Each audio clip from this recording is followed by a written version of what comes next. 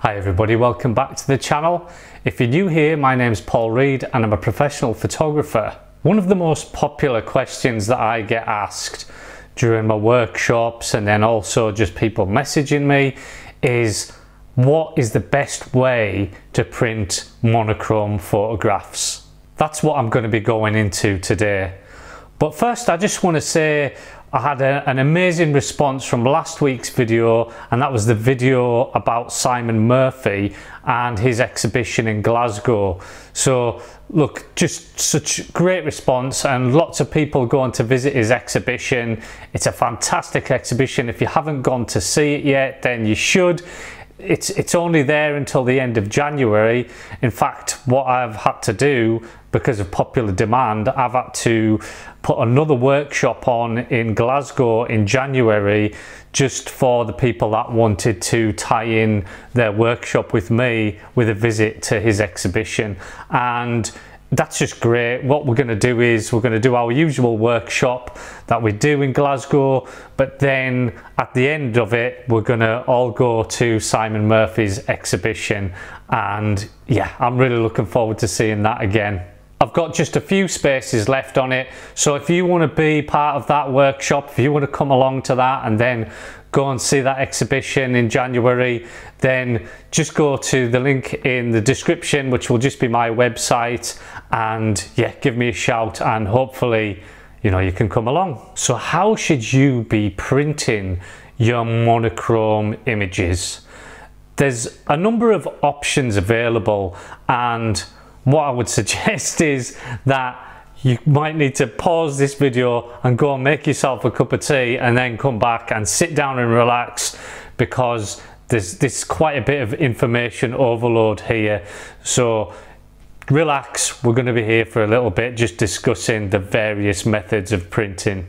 So I'm going to go through the methods which I consider whenever I'm going to print something that I really love. And like I say, I'm really just talking about monochrome photography here, but some of these things obviously you can use for color, some of them you can't, but this is for monochrome photography. So for me, we've got C-type prints, that's the letter C, and it's a traditional photographic print.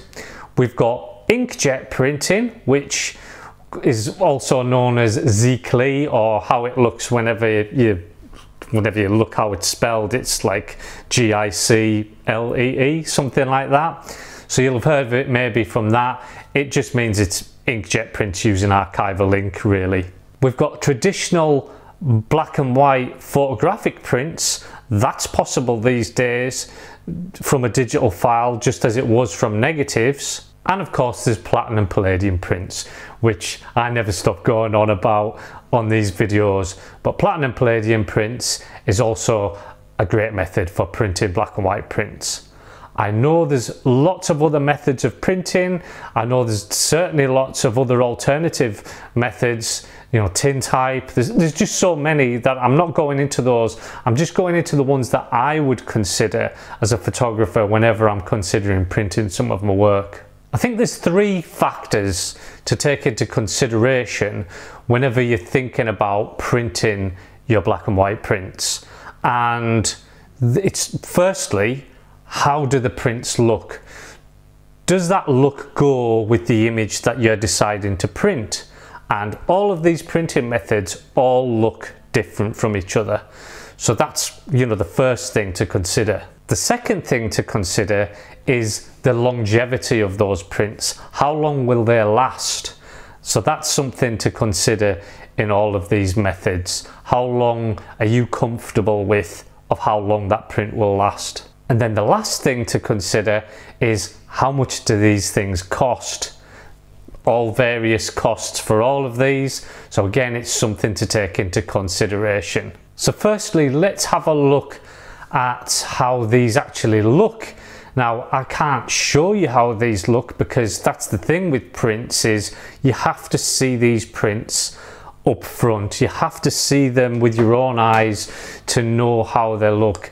And I would suggest that you'd get a smaller print with all of these different methods whenever you're deciding what way you want to go with these. But I'll try my best to explain, you know, how these prints do look. A C-type print is a traditional photographic print. It's the sort of prints that we printed from negatives for colour film back in the day, but these days it can be done with digital files using, you know, technology with laser. It's like basically laser printed onto the paper. So C-type prints, how they look is there's a great tonal range to those prints. You can get them in the various different finishes, you know, matte or gloss, or, you know, in between. But there's a great tonal range to these images, and, you know, they do look great. The only way I could explain it really is it looks like a photograph. It looks how you would expect a photographic print to look. Now let's talk about inkjet prints. So inkjet prints can be quite stunning to look at. They can be very contrasty. They can have a lot of punch with them, and that is due to the method that they're printed. You know, they're printed, you know, those images are sprayed on there, you know, in dots. The thing that they don't have, that the C-type prints have, is they don't have as great a tonal range. So just inkjet, it's not possible for it to do every single tone in those black and white images, just because of the way that the inkjet process works. That doesn't mean to say that it's a bad process, because, like I said, those prints can be really punchy, just amazing. There's so many different finishes that you can have. It's really what sort of paper that the inkjet goes on, but there's so many different types of paper that can be used on, and they can look fantastic. But like I say, it just hasn't got the same tonal range as what a C-type print has got. Then we've got black and white traditional silver gelatin prints, and on fibre-based paper. These look beautiful. In my opinion, they look better than what an inkjet print or a C-type print would look. It's got that fantastic tonal range, just as the C-type prints have, but, you know, there is a look to those traditional black and white prints. The other thing as well is the benefit of a traditional black and white print is that there is no chance of any colour cast being on there. On, you know, on C-type prints and I think even inkjet, if you view the image in a certain light, in a certain way, then there can be a slight colour cast. So you're not sometimes getting the very black and whites that you actually want. I'll be honest with you, you'd have to have an eagle eye to spot that. But it's just something to take into consideration, that a traditional silver gelatin fibre-based print has no colour cast, is black and white, full tonal range, beautiful prints. Finally, we've got platinum palladium prints. Now, platinum palladium prints, they have got that full tonal range, the best tonal range, better than any of the methods. It's, you know, they're absolutely beautiful, and I think most people that have ever seen a platinum palladium print, you know, I've just fallen in love with platinum palladium prints as I have. But you need to kind of understand, you know, what they look like and what they're best for. So they are best for the tonality, that full tonal range. They're a very matte print. So if you ever see, you know, if you like, you know, where you kind of tilt the print and then you see this little sheen off it and things like that, you're not going to get that with a platinum palladium print. What that's fantastic for is obviously whenever you've got that on a wall, there's not going to be any reflections coming off those prints. They're just incredible looking prints, and they've normally got, you know, they normally kind of lean to like a warmer tone than black and white prints. So whichever of those looks it is that really suits the image that you're wanting printed, that may be the way that you should print those prints. But the next thing to consider is how long those prints are going to last. How comfortable you feel about how long, you know, they're going to last. And some of these you know, some of these amounts of time that you know, that have been researched into how long they'll last, it's kind of hard to say, because, you know, nobody has been alive on this earth for 200 years, so it's not proven like that. It's proved through other methods. But what I'm going to be reading to you, as in how long these prints last, is what the research says that they'll last. What I must say is, with C-type prints and inkjet prints, there are some things to take into consideration whenever you think about the longevity. Certainly, inkjet prints, they're fragile. You know, that inkjet is sprayed onto that paper, and you know, you could just scratch that off with your thumbnail. You know, fingerprints, those various things. Also, if you've got a print that's just in bright sunlight all of the time, where there's just this beaming sunlight on those images all of the time, that's gonna last a lot shorter than if you, say, just had that print in a box somewhere. There's Polaroid prints that are, you know, still about now and haven't faded because people have had them in albums. Prints can fade because of just certain, you know, certain situations that they're in, the air, the sun, all sorts of things, and how you touch them and how you handle them. So, but in general, these are the amounts of time that these prints last. So C-type prints, if they were in total darkness, then they could last over 200 years, they say.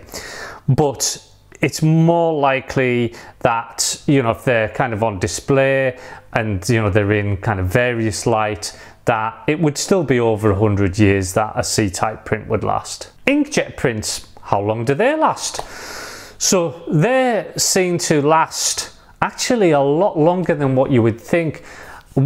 Things have just improved so much with inkjet, and those archival inks that Epson make, you know, you're looking at like over 200 years of those last, even if they weren't in total darkness. So actually those prints, you know, can last a long time.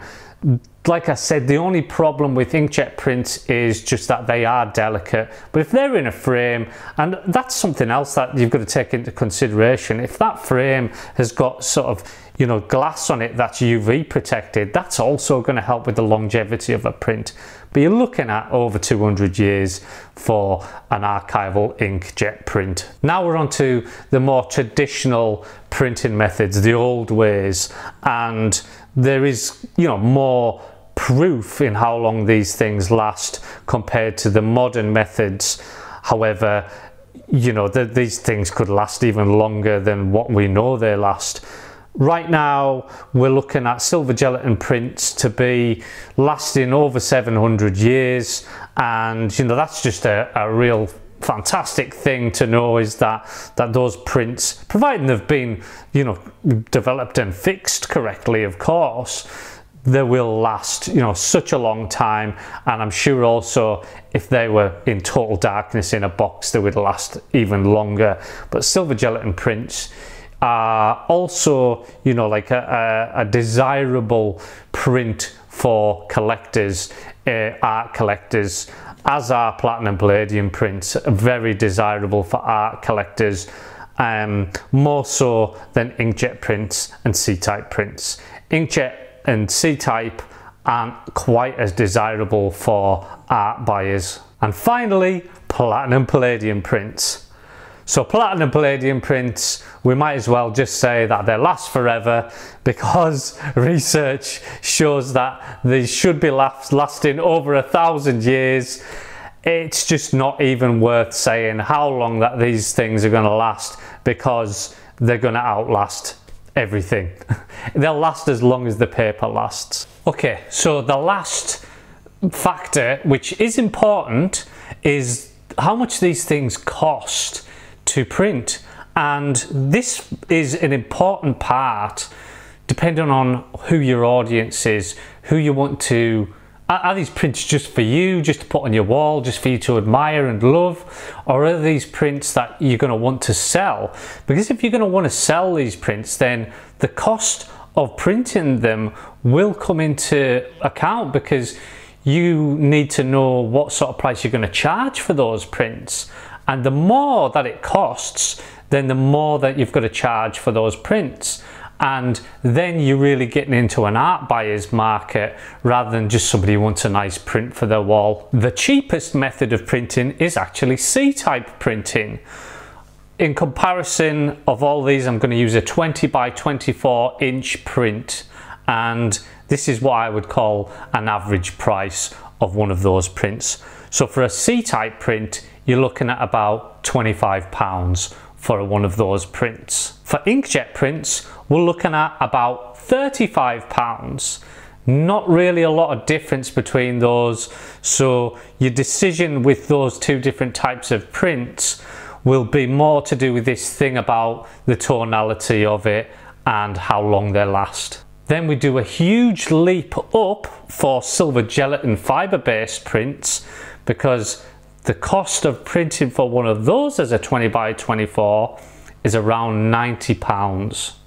So you really start to get up there then in what you're going to have to charge if you were actually selling one of those prints. Once you're even kind of charging £100, £150 or anything like that for a print, you're not looking at a lot of the general public who just want to go to a shop and buy a print and go, that picture looks nice, I'll have that for the wall. You're looking at people that are buying art because they love art and they want something that's really nice that they're going to admire. And then finally, the most expensive of these methods is platinum palladium. And for a 20 by 24 print, you're going to be looking at round about £850 for a 20 by 24 platinum palladium print printed for you. Again, that's an art buyer's market. Nobody, you know, is just a luxury, a platinum palladium print, but so is a silver gelatin fibre-based print, really. They're really luxury prints, something that somebody just wants to keep and love and look at and just be so, you know, happy with that art.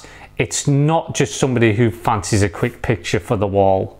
Now, I'm not saying any of these methods, one's better than the other or anything like that. Yes, I do prefer the platinum palladium process. I've printed platinum palladium myself, but also I get Roberto at RJ Printlab to print pretty much all of my platinum palladium prints, and that's just because he's such an expert at it and I can trust him. You know, he lets me go to the lab and, you know, we print all day, which I've got videos which I'll leave up there for you to look at. It's just a fantastic way of printing, but it is expensive, and I guess it's a little bit like the same reason why a lot of us own a Leica camera, is that it's not just about the camera, it's about how it feels, how it looks, it's the quality of it. And it's the same with platinum palladium prints. There is nothing to rival a platinum palladium print, in my opinion, in the way it looks. It's on a whole other level, but it just might not be the right printing method for you if you are selling prints to, you know, an end of the market which don't really want to pay a lot for prints. So that's your lot. That's the printing methods that I would consider printing, and whenever I have my exhibition, it's going to be mainly platinum palladium prints that's at that. I'm really, you know, concentrating on platinum palladium prints. But if I was to do, say, another exhibition, it may be that I decide to go down the C-type print route or the silver gelatin route. It really just depends on what you feel suits the photography that you're producing. Thanks again for watching, everybody. I really appreciate it. I hope this video has helped you kind of get more of an idea of the different print types and what you might consider.